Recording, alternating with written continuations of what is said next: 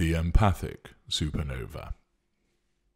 What is the empathic supernova? Well, let's get one thing straight from the very beginning. You can't be an empathic supernova. It is an event, a behaviour, a happening, an occurrence. There are people that say, hey, HG, I'm an empathic supernova. No, you're not. You can't be one. You might cause one to occur. You might go supernova, but you can't be one. And therefore, fair warning about the correct use of this phenomenon.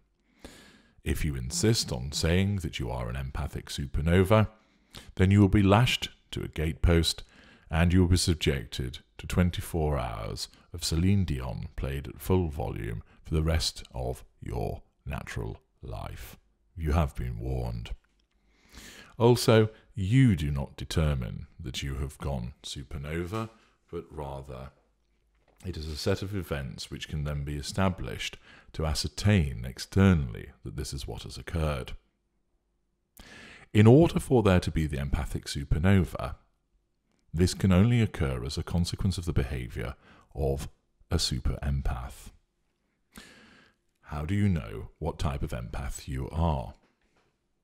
Empaths, and they exist contrary to what other people might suggest, they do. I regularly dine on them, so I should know that empaths come within 4 schools. This is the empathic group. This includes the codependent, the super empath, the contagion empath, and the standard empath. Somebody who is an empath has both narcissistic and empathic traits. However, your empathic traits outnumber and outweigh your narcissistic traits. Some people in this group have strong narcissistic traits, but even stronger empathic ones. Some can have strong empathic groups and very weak narcissistic traits. Some might have weak narcissistic traits and moderately strong empathic traits. There are varying degrees. It is unusual to find an individual belonging wholly to one school. Instead, you will have representation most of the time from at least 2 of the schools, maybe 3, and maybe 4. If you want to understand if you are an empath and which empathic group you belong to, your school, and the cadre, and I will be talking about the cadres on another occasion, use the link beneath the video, and that will take you to more information about the process of how you are externally determined to be ascertained as to whether you are an empath or not. And if you are, what this means, and furthermore, the relevant proportions of school and cadre. By way of example, if you belong to the empath group, then you might be, for instance, a majority super empath with a significant standard minority element and an insignificant contagion minority element. Or you might be a majority codependent empath with a strong, significant super minority element. There are varying proportions. Most people have a majority categorization and 1 or more significant or insignificant minority elements. The minority elements are labelled as either strong minority, significant minority, or insignificant minority. Strong naturally being the largest of the minority elements. So, you might be a majority standard empath with a significant contagion minority element. Some people are hybrids, meaning that they have no majority element and they have 2, 3, or 4 aspects from the group with none prevailing. That is more unusual. Most people have a majority, and therefore, if, for instance, you're a majority super empath, you would say, I am, in effect, a super empath. Having explained all of that is important because an individual who goes empathic supernova can only have super empath within them. They will either be a majority super empath, or they will have a strong or significant minority element, not insignificant. That is not enough to power the supernova event. So having undertaken the empath detector consultation and being determined to have had the relevant aspects of super empath, either majority, strong minority, or significant minority, that is the precursor for a supernova event. If you don't have them, but you believe you've gone supernova, you have not. And that is something called the cliff event, which will be determined and discussed on another occasion.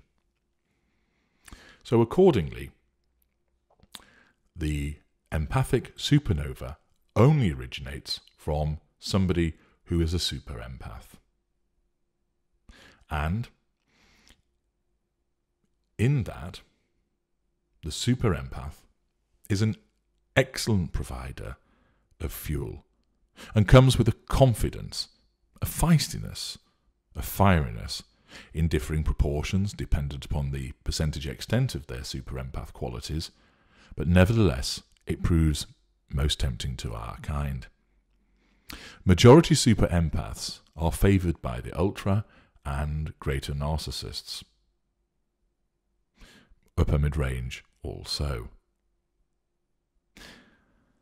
Those with a strong minority element tend to be favoured by upper lesser B and upper lesser A. Lower lesser and middle lesser, whilst tempted by them, will struggle to control them. Ditto lower mid-range. Middle mid-range and type A and type B are also drawn and do have some capability for controlling the super empath, but they will struggle. The ones that are more able to do so appertain to upper mid-range and moreover greater and ultra. The super empath sees his or her role as helping, fixing, healing and bringing goodness to those around them. There is, if you like, something of the warrior about them. They have considerable energy, they are capable, and they have a significant capacity for sustaining our abuse that makes them a considerably attractive prospect. They don't roll over and doormat. The codependent, for instance, can sustain considerable abuse, and suddenly, like a light being extinguished, that is it. They are gone. They break down. The standard empath can also sustain our manipulations, but their slide is slower and more gradual, chipped away at. The contagion also can sustain a reasonable degree of abuse, but rather than break down, the contagion tends to disappear, having to divest themselves of the negative energy that they are experiencing as a consequence of the behaviour of the narcissist. However, the super empath, blessed with a vast capacity for empathy and goodness, is someone who can actually sustain a lengthy campaign of abuse without withdrawal, without breaking down, and without a steady erosion. There is no slide downwards with this individual like the standard empath. There is no sudden collapse like the codependent, and there is no necessity of instantaneous withdrawal to cleanse and to purify like the contagion. The trait makeup of the super empath is different from their cousins in the empathic group. Whereas the codependent has strong and many empathic traits with little and low narcissistic traits, and the standard empath has a moderate mix of both, but relatively stronger empathic traits, the super empath has a different constitution. The super empath invariably has significant and often quite strong narcissistic traits. However, their empathic traits are even stronger and more numerous. This arrangement is not problematic. Liken the super empath's narcissistic makeup to the light from a candle, and their empathic makeup the light from a spotlight. The intensity of the spotlight is so bright that the candlelight may barely be noticed. Accordingly, the narcissistic element to the super empath will manifest but in a healthy way, save when they go supernova. The super empath ordinarily behaves in an empathic way and thus is a target for our kind. There comes a time, however, that the abusive behaviour meted out by the narcissist against the super empath is not acceptable. And a key component of this is that the super empath reacts at a much earlier stage than any other empath in the group to this abuse. Rather than switch off or slide into decline, the super empath essentially decides this is enough. They may not necessarily know that they're dealing with a narcissist, but they will recognise that the behaviour being meted out against them is unacceptable, intolerable, and something has to be done. It might be that the super empath escapes, so they don't retreat into hibernation like the contagion, but rather they decide, that is it, I am escaping, and they distance themselves from the narcissist. On other occasions, however, they will enter into a supernova mode. When this occurs, there is a natural dimming of the empathic traits. The external stressor of our behaviour, namely the abuse, grinds down these empathic traits and reduces the emotional empathy of the super empath. The empathic traits cannot be shut off because they are wired, in effect, into the empath's DNA. Moreover, this dimming of the empathic traits can only be for a short period of time. It isn't permanent. These empathic traits will return. The naturally strong empathic nature of the super empath means that these traits will blaze bright once again. However, when this dimming takes place, the gap between the empathic traits and the narcissistic traits in the super empath lessens, and so then the narcissistic traits come to the fore and are more prevalent. They don't dominate forever, they don't take over permanently, but in effect they are allowed to shine. The spotlight is dimmed, the candlelight then becomes much brighter. And therefore, whereas in our kind the application of our narcissistic traits is completely unfettered because we have no empathic traits, meaning that always our traits are directed in a malevolent, misleading, false, harmful, and destructive manner.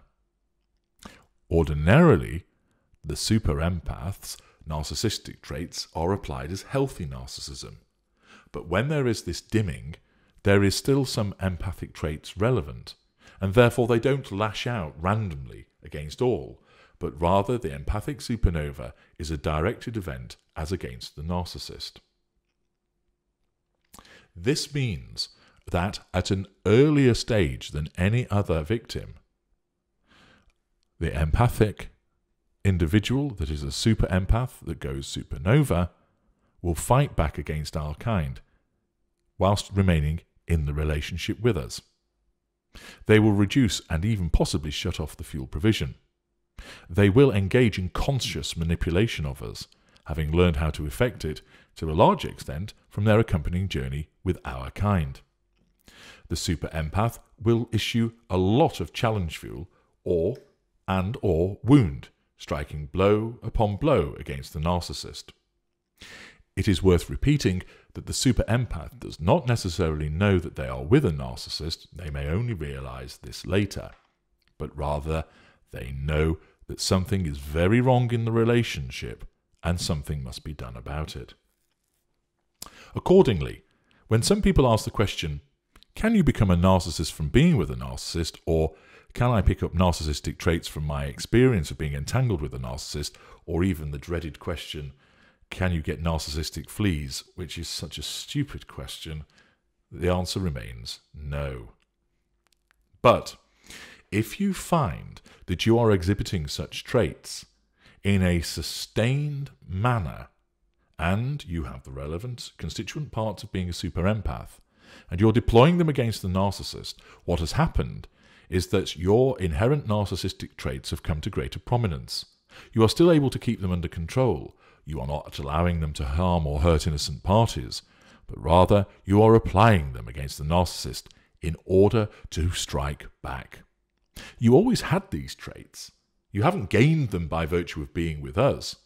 You might have honed them somewhat in terms of conscious manipulation, but what really drives this is the fact that our behaviour towards you wears down your empathic traits so that the strong narcissistic traits that the super empath possesses are exposed and come to the fore, and thus there is the supernova event.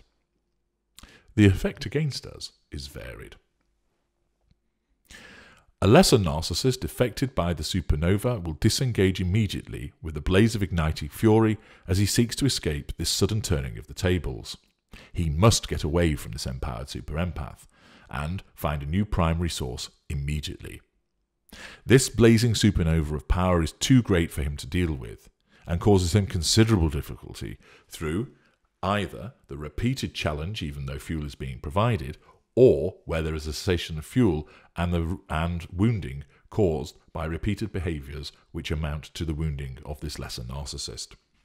This explosion of fighting back is beyond the capabilities of the lesser to sustain, control and confine it, and instead the repeated challenge threatens the narcissist's control to such an extent that he is forced into the third assertion of control, withdrawal, and must disengage from the super-empath who has gone supernova, and the lesser must either quickly promote an ongoing intimate partner secondary source who is waiting in the wings, possibly resulting in somebody being over-promoted, or hastily find a new primary source, which can often result in a panic pick. The mid-range narcissist will invariably find himself in a tormented loop as he tries to assert control. He, being an unaware narcissist, will not comprehend truly what is occurring. He will not want to lose the super-empath because of the brilliant fuel provision, but he's finding that his or her ability to manipulate and the reasonable degree of calculation that occurs with instinctive planning for the upper mid-range narcissist is being sorely tested. He will try to assert his control through passive-aggressive means where lower mid-range and especially middle mid-range or type A and type B. The upper mid-range will lash out in a serious, direct and vociferous manner.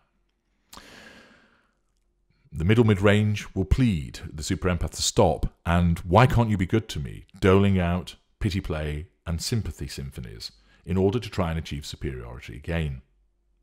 However, either the super-empath sustains the supernova behaviour, forcing usually the lower mid-range and the middle mid-range as to disengage and break off,